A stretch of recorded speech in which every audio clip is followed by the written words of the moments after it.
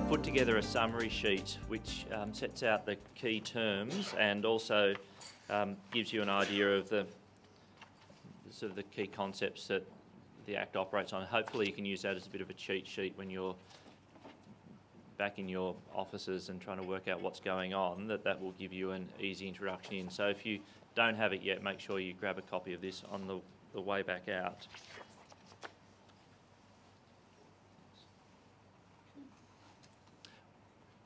What we've done before the break is go through a summary of what the PPSA is about and the key terms and processes that it sets out. I wanted, in the next 20 minutes or so, give you 10 keys to understanding the PPSA in a bit more detail so that you have a framework that you can work within. The first key to understand is how the transition provisions operate. We're now in the situation where the PPSA applies to security interests created from 30 January 2012, but there's also transitional provisions that pick up security interests that existed prior to 30 January 2012. The reason the Act couldn't apply retrospectively to security interests was because of the constitutional requirements of if you're taking property from people, you have to do that on just terms. So rather than having to go through that process, what the government said is that if you had a security interest that existed prior to the commencement of the Act, then you're given a 2-year period of grace, very kind of them, called a period of temporary perfection, in which to assent to the new regime. For constitutional reasons that I must admit I don't understand, after that 2-year period, then your interest is going to be ineffective. The effect of the transitional provisions are that if you had a security interest that would have been a security interest registrable under the PPSA prior to the commencement of the Act, then for the 2-year period you get an opportunity to move that from the old to the new. So, for example, all of the company charges that were registered with ASIC under the old provisions in the Corps Act have now merged or morphed across to the PPSA regime, and all of the charges that were registered and kept on a register maintained by ASIC have or should have gone across to the register that the PPSA puts in place. Now, a problem that arises, and it arises in part because of the way that the register is struggling to cope with the influx of information, is that if you had a fixed and floating charge under the old corporations regime, then on one view you need do nothing with any haste because you have the benefit of the temporary protection period, and so as long as within the next 2 years that's brought into the new regime, then your clients will be protected. The issue comes, of course, of, well, what happens if it's not transferred across in the automatic process accurately, or if it's not transferred across at all? So what we have been suggesting to people is that their clients go through a review process of making sure that all of their former security interests have transferred across into the new regime, and that they do that as quickly as possible to avoid potential priority fights which might arise where you have a security interest that has the benefit of the temporary protection being in conflict with a security interest that has the benefit of the full protection under the Act. So I think it's in clients' interests to move their security interests from whatever old regime they're under into the new regime as quickly as possible, and to make sure that any security interests which have been transferred across automatically have been transferred correctly. I should say on that when I say automatically transferred across, the part of the process of shifting to the new regime is that a number of different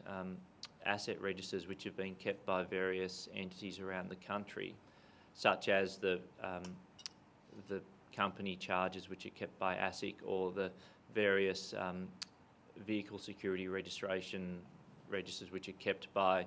VicRoads in Victoria or whoever else in the other states. A number of those are meant to automatically transfer across into the new regime. Clients would obviously be well advised to check to make sure that that actually happens and not just rely on it happening. The second important principle to understand is that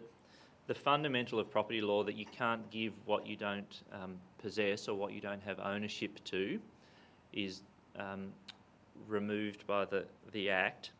because under the Act, possession rather than ownership is enough to grant a security interest. So again, going back to the example where I borrow $10,000 from you and give you my mother's engagement ring as security for that, you don't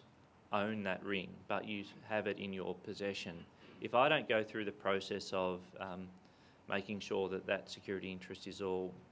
has been registered and has been registered properly and is identifiable, then if you then go and sell my mother's engagement ring to a pawnbroker or whoever, then you can do that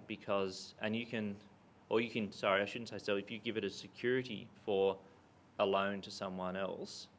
and they register that interest and they go through the perfection process, then that will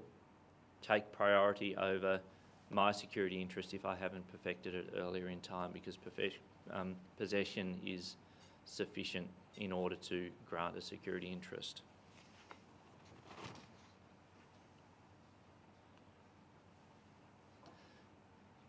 The third key to understanding the PPSA is that there's no bona fide purchaser without notice principle. So under the general law, if you took the property free of any equitable interest, then you weren't bound by that unless you could be said to have some sort of constructive notice. And the PPSA rules of extinguishment substitute this principle to make it much more akin to the Torrens registration of land system. So a perfected security that's been registered will trump an equitable interest or an unperfected security. And so then if there's no notice, and if you can't look on the register and see whether the asset is being provided as collateral for a security interest, then you can take that asset free of any prior interest. So again, you can see how the way the Act is designed is to drive people into the situation where they go through a process of publicly registering their security interest in collateral, so that the rest of the market can see when they give security, or when they take security and give loans, that they can price their risk accordingly by knowing whether they are taking it first in line or second in line or third in line or whatever it may be.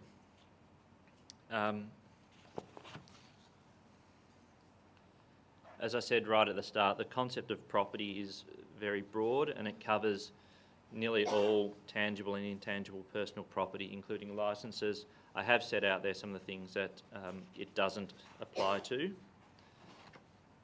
And again, if you're in one of these more exotic areas, you'd be well advised to look at the Act and see whether it falls within the confines of the Act, or perhaps more pertinently, whether it falls outside the confines of the Act.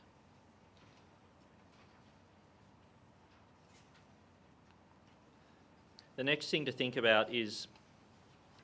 the PPSA is designed to provide a unitary concept of security interest. And that's really what I've been talking about as one of the driving forces through the Act, of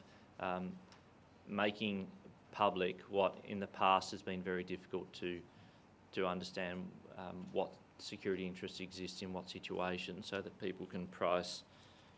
risk. So the idea is that there is one spot that people go to in order to look to see whether there's security interests attached to particular assets. and they can then price their risk accordingly. There's some changes to both the language, but also the language reflects a change in the conceptual approach to various classes of security. And one of them is that the concept of crystallisation and the floating charge become irrelevant under the PPSA. This is quite a significant shift for people who deal with fixed and floating charges. It comes from the abolishment of the old rule that you couldn't take, except under certain circumstances, security over future assets, so that the way that was got around was that you would take a floating charge over all of the assets that would fix at a particular point in time on the event of a default, and at that point all of the assets that form the body of the company would be the assets that you had a right to under the charge. That's done away with under the PPSA. So there is now no longer a concept of crystallisation, because you can take a charge over future assets that come into the company. That in turn gives rise to the need to have the super priority for the purchase money security interest, which we talked about earlier. So it means that you take, or the security interest operates as a fixed security interest from the time of attachment over what's called circulating assets of the company, and that means that the company can continue to trade, but your right to those assets arises at the time of the attachment. And that really is picked up in this 7th point here, which is that it covers future advances as well without limitation. And that has a significant effect too for mortgagees, who generally in the past couldn't tack on additional advances if there was actual notice of the existence of a second or substance security before those advances were made. Again, that's under the PPSA, that's shifted so that it's not necessary for the registration of a security interest to stipulate a maximum prospective liability. You might want to do that in certain circumstances, but it gives the first security holder a much greater advantage than they had under the old laws.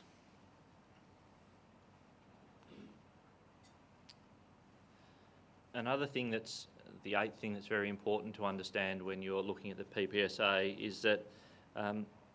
it relies a lot on the accuracy and the integrity of the register. And to do that, it adopts what's called an exact match registration system that places the premium on the accurate recording of the prescribed information in the registration of the security interest and accurate searching. And that's from the reading I've done in terms of in relation to New Zealand, US and Canada. That is a difficult area for legal practitioners, because if a client asks you to do searches to determine whether or not a company or a collateral is being given as a security interest for a loan, then if you don't get the searches right and you tell the client that there's no security interest that attaches to that collateral, then that exposes the firm to a liability situation. What seems to happen in the other countries is that people won't give an actual opinion on whether the collateral is given as a security interest or not. What they will do is attach their searches and tell the client that these searches have been conducted, and those searches don't disclose that there is any security interest attaching to that collateral. But you can see that it's a minefield for us as practitioners, where clients may or may not give you the exact description of the collateral, or if the serial number has been transposed or is incorrect, either at your client's end or at the registration end, then there's potential for a lot of confusion in that. So, and again, that's behind what I said in relation to the transition provisions. Of clients would be well advised to make sure that where their security interests have been transferred from one of the pre-existing registers across to the PPS register, is to make sure that that has been transferred accurately, to make sure that the serial numbers are correct, the description of the asset is correct, the description of the parties is correct, so that, for example, a search by ACN number will show up the right collateral and not slip through the hoops. I've said at the bottom there that misleading registrations are ineffective, and outdated or misleading registrations can be amended or removed by an administrative or a judicial process. There are two paths that you can take if you need to correct the register, if you need to remove collateral from the register. One is the administration process that I talked briefly about before the break, where you give notice, and then if it's not rectified within a certain number of days, then the registrar has to remove the item. The problem for that will be that won't be fast enough in lots of circumstances where clients might be trying to complete a deal and suddenly they find that a whole series of assets have been retained on the register as being collateral, when in fact that's not the case. So there is a judicial process that you can go through where you need to, circumstances where you need to move faster to have the register reflect what's the accurate or the true position.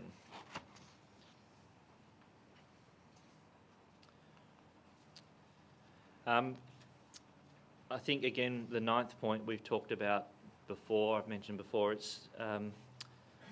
the idea of the Act is to allow people to price their risk more accurately than they have in the past,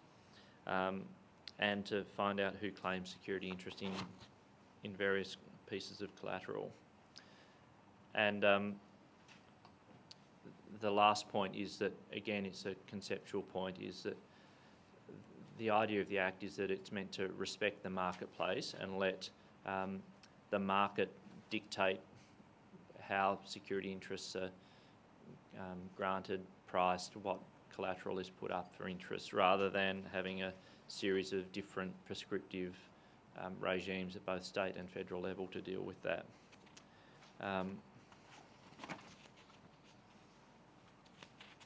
In the couple of minutes that I've got left, let me talk just briefly about two other things. The first is extinguishment. And the PPSA sets out a number of rules under which a person can acquire collateral free of a security interest. An example of that is a buyer or lessee of personal property, full value, will take the property free of any unperfected security interest unless the buyer or lessee was a party to the original transaction. So that's the idea of if you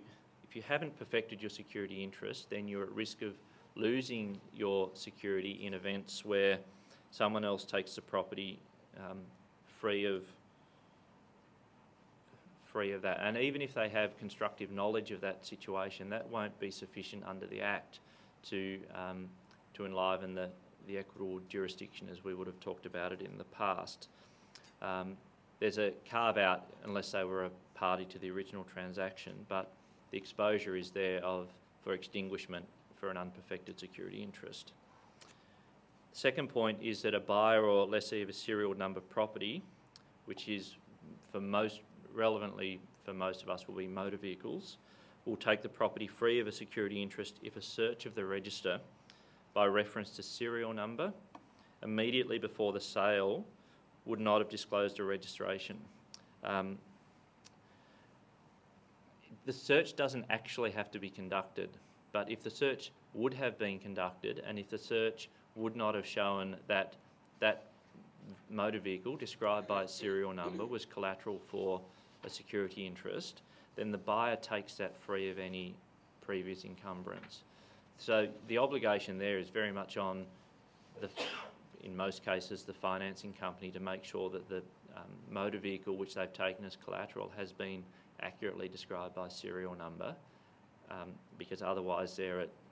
significant risk that they will not be able to enforce their security in a subsequent sale.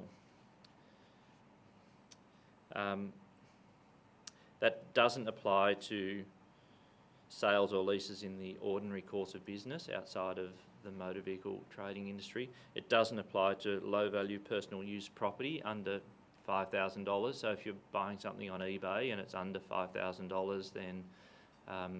those extinguishment rules don't apply. But if it's more than $5,000, then that's something that people need to be aware of. And it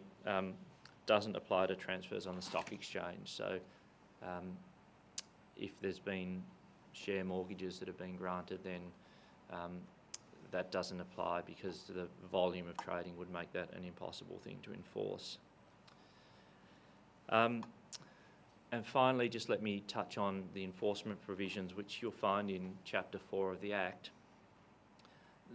Again, consistent with the idea that the Act is designed to let the market regulate how securities operate,